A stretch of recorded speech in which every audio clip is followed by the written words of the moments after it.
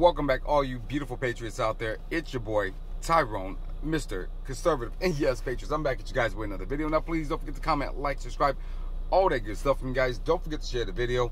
Don't forget to call me Mr. Conservative. And yes, patriots, I'm back at you guys with a somewhat quick video. Y'all know the demonstration, man. I'm going to try my best to make this video as quick as possible for you guys because you guys are important people with a butt ton of stuff that y'all need to do. But patriots, I truly do appreciate every last one of you guys from the bottom of my heart for all the likes, all the comments, all the good stuff that you guys do for me. I truly do appreciate it. Now, I want to take a moment here, you guys, and I want to have a brief little conversation with you guys. And yes, I'm going to talk about Joe Biden calling the Fox News reporter a stupid son of a you know what, right? He called him out of his name, right?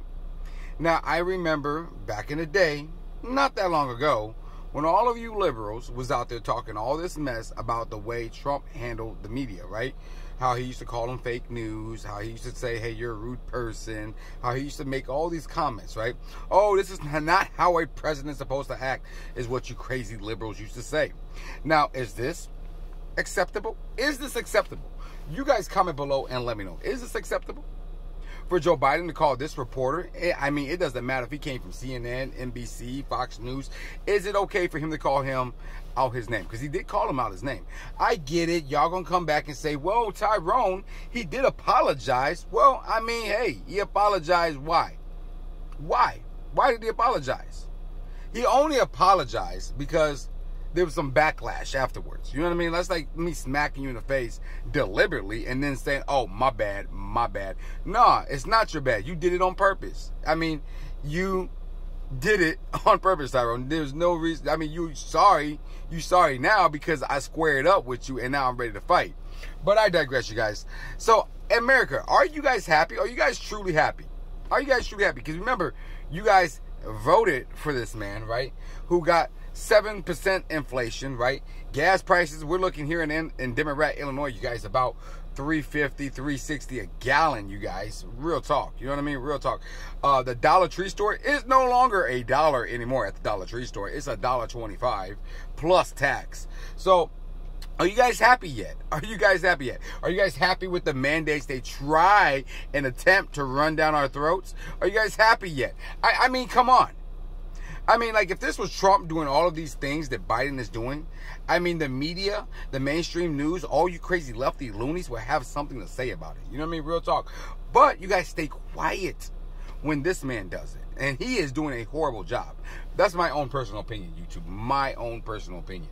Now, also, patriots, also, well, I mean, it's showing in the polls. It's showing in the polls that America is not agreeing with the job that Joe Biden is doing. I mean, look, he's down to, what, 30%? I think, like, last week he dropped 5% in the polls. I mean, and nobody likes Kamala Harris because she's doing far worse than Joe Biden is doing. Now, there's allegedly one of the Supreme Court judges are going to retire. Now, I'm not really too sure if this is real or if it's just a made-up stuff. I don't know if they're just trying to, you know, do it for the publicity. I don't know, okay? Now, Joe Biden proposed to, you know, nominate a woman of color. All right.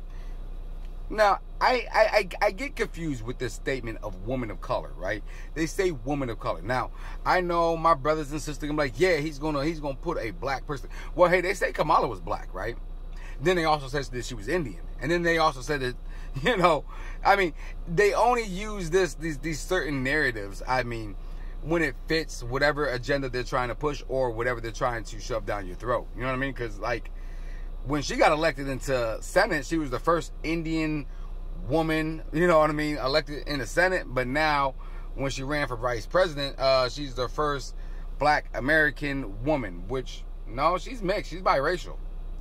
She's biracial, but I digress, patriots, because I'm biracial. You know what I mean? I'm biracial. So I have nothing against biracial people. I have nothing against anybody, you guys, whatsoever.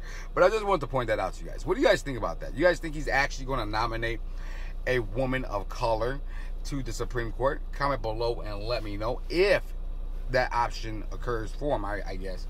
So let me just say allegedly, if it pops up and he has that option. What do you guys think?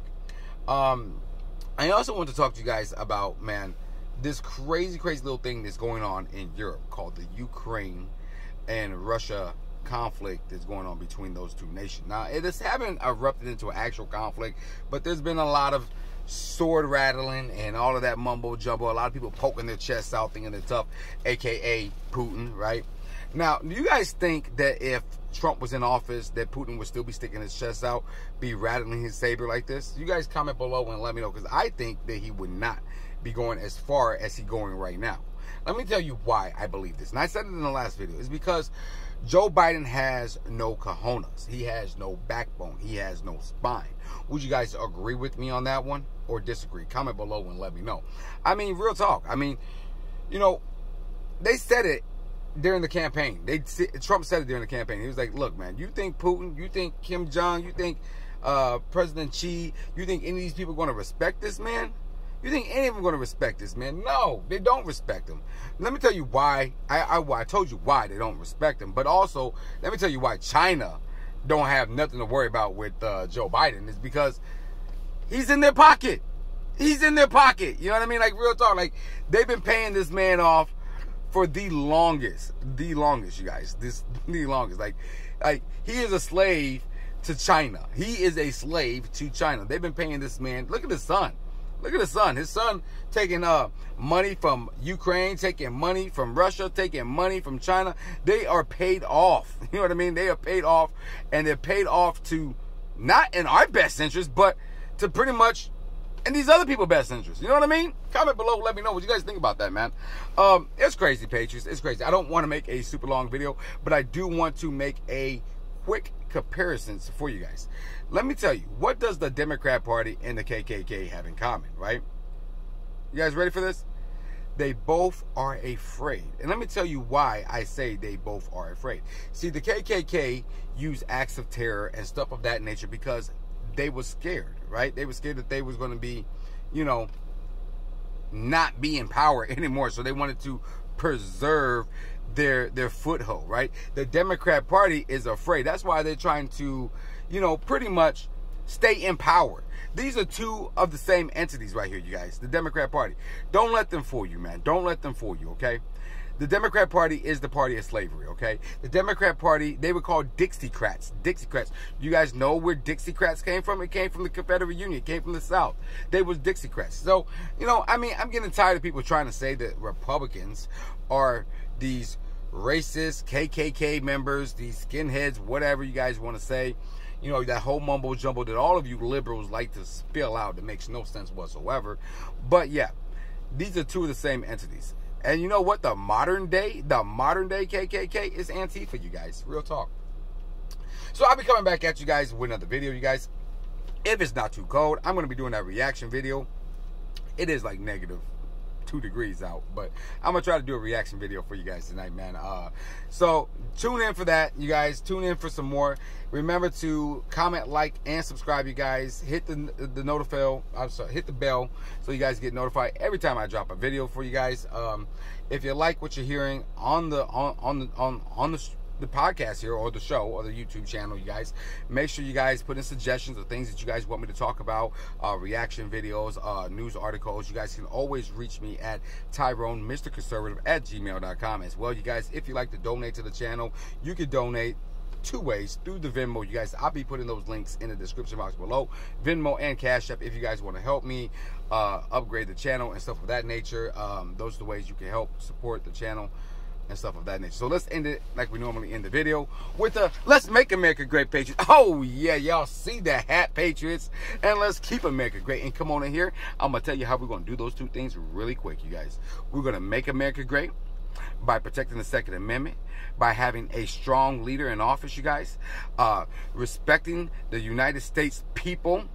I mean, like, you know, well, you know, those 3 things right there is going to make America great. And it's definitely going to keep America great. You know what I mean? You guys comment below. Let me know what you guys think about that. And I'll be coming back at you guys with another video.